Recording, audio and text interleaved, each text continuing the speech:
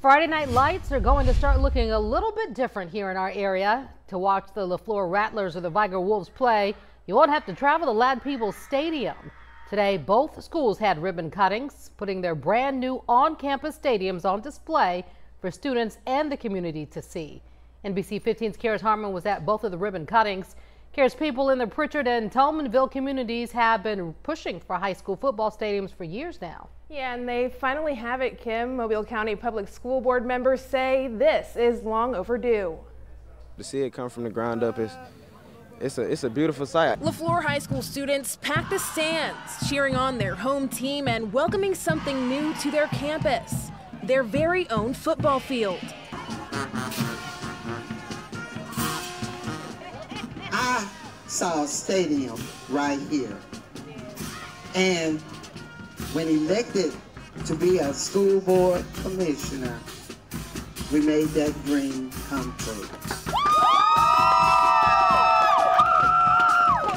District 4 is ready to move forward with athletics. Mobile County Public School Board President Sherry Dillahay McDade says this is a day that she and others in the Tolmanville community have been waiting for a long time.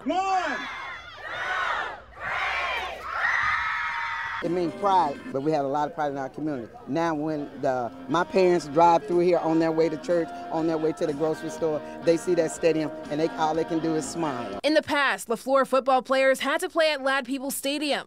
Football players say it's a good day to be a Rattler because now they and the community have a place to call their own. Everybody can walk out from Booker T to Just Ford to wherever they want to be, and they'll be right here in the TMV. Across town at Vigor High School, they also welcomed a new stadium. What a great day in the city of champions, to a school that is a champion. Mayor Jimmy Gardner says now students and people in the Pritchard community won't have to travel across town to Lad Peoples just to watch their team play. It's a great opportunity for these guys to create history here once again, but at home. Mobile County Public School Board member Dr. Reginald Crenshaw was an integral part in Vigor getting its own stadium. I raised holy hell with him about getting a stadium at Vigor High School. He says this is well overdue.